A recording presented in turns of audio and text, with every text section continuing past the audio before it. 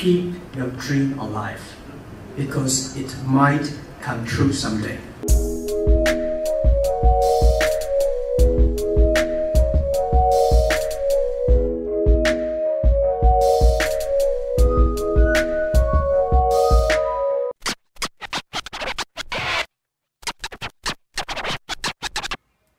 Recently I had the chance to interview a stuntman, and if you haven't seen it, you can check out the video right here.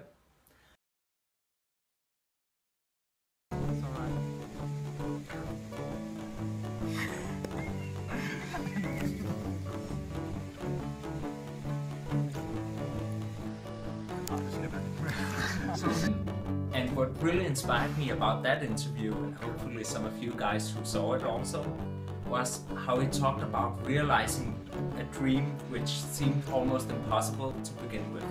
So that's gonna be what this vlog is all about. If you have a dream, something you can picture deep inside, something you can realize, imagine, and visualize, then why do it?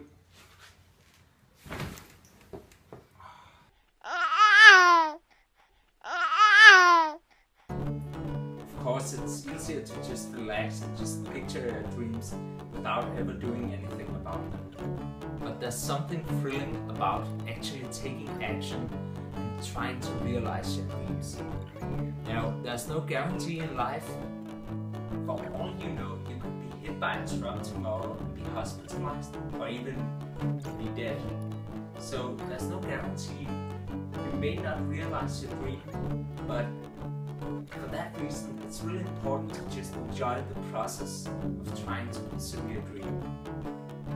And that's pretty much it. Figure out what your actual dream is, and then just immediately take action and make sure that you're enjoying the process. That way you can't fail, because in the end it's all about the enjoyment you get. One more thing, I just realized that actually a year has passed since I launched Zen-Dragon, which was my way of trying to pursue my dreams. Now, an important part of that process is you guys. Like, if I had no audience for my videos or anything, there would be no point in this. So whenever you share a video, watch the stuff, comment, whatever it might be, it's like, that means the world to me. Actually, since I decided to try and pursue my dreams with this project, more than a year has passed now. So let's end this vlog with some of my favorite moments from the year which has passed.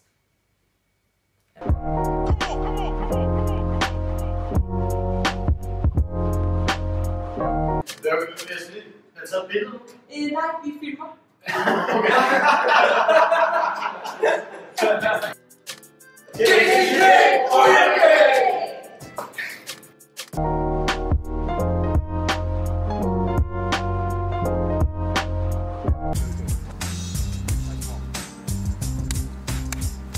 Let's see him bring me to the ground.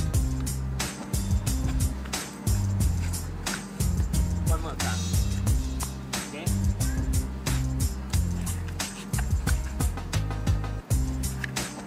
Alright, good stuff.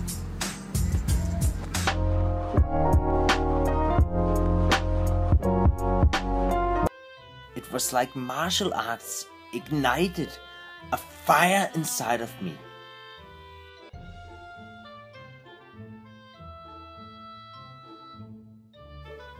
My passion for martial arts and all of its aspects, self-defense, meditation, competition, sparring, and ultimately self-knowledge, kept increasing. Inspired by YouTubers such as Casey Neistat and Shane Faison, I come up with Zen-Dragon. My way of using martial arts to inspire, educate, and entertain people from all walks of life. If the martial arts content I create inspires someone to do better at school, grow as a martial artist, do better as a parent, or pursue their passion, whatever it may be, then Zen-Dragon is making a positive impact.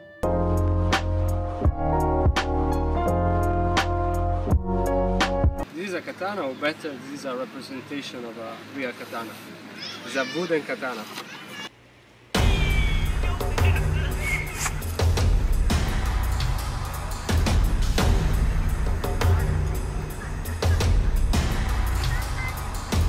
Martial arts became my constant stabilizing force.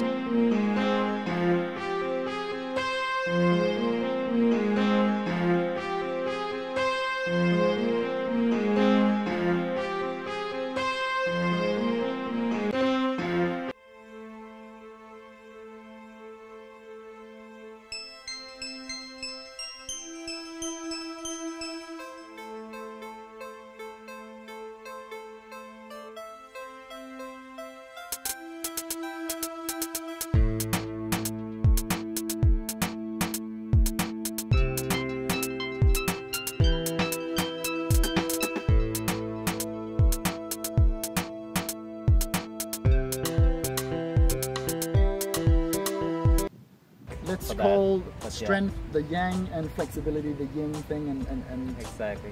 have people try to reach a balance, strike a balance. Yeah.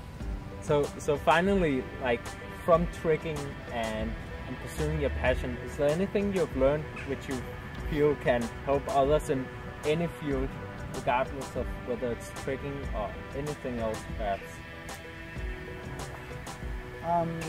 I'm gonna say then more of a technical approach to a philosophy. Recently I have realized that pretty much everything is just a skill. When they say you can do everything and such, it's not because potential is unlimited or the universe is all amazing necessarily. It's basically because everything that you deem worthy of learning is just a skill, and it has been learned before, because otherwise you wouldn't know about it, wouldn't have been written about. So if you take that sort of calm and humble approach to it, this is just a skill, it's just a set of rules. If I learn it and master it, I can then do whatever you want to do with it, but don't put things on a pedestal like that. Say that's something you'll never be able to do, or that requires some kind of special spiritual power or something. It doesn't. Everything is, in the end, a skill. It can make the world sound a little boring, but not necessarily. It's like getting a scientific explanation for something. It can make it boring unless you're creative about it. It's beautiful in its own sense. Just take some spinach, some fresh spinach. I always use organic just because I think it has more vitamins in it and it's healthier. So you can take this and you can actually put it inside a blender, put some ice cubes in the blender, blend it all up, and then you have an ice cold juice with extra vitamins in it from the what it's called, spinach. Yeah. Exactly. So yeah, Very nice. Thank you. no problem. Not just being cattle for the exalted to either harvest or murder at their leisure. This way? Old song goes. It's beginning to look a lot like fishmen.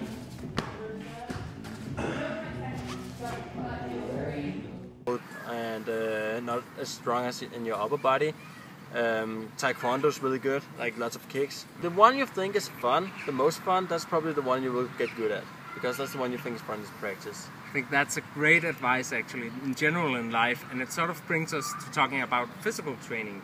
Like, what do you want to say if someone's trying to get started but they have difficulty getting started with working out? It depends on if you're young or if you are a little older, if you have an injury, if you are a little muscular built, or if you're skinny. But start out like 2 or 3 times a week, do a full body routine, and go for like the first 2 weeks like 15 reps.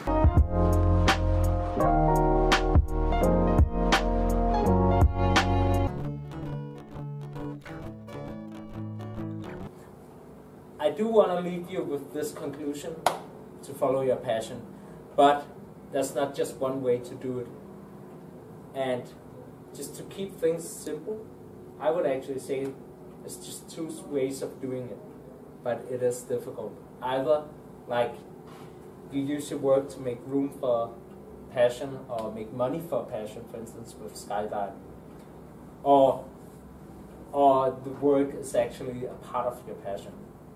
But and just speaking of which, passion, it might as well be employed. Perhaps your passion is being there for your friends and riding your bicycle, and that's not really the point. The point is to try and become aware of what makes you happy, so you can try and prioritize that to the extent possible. And I don't have any more answers than that.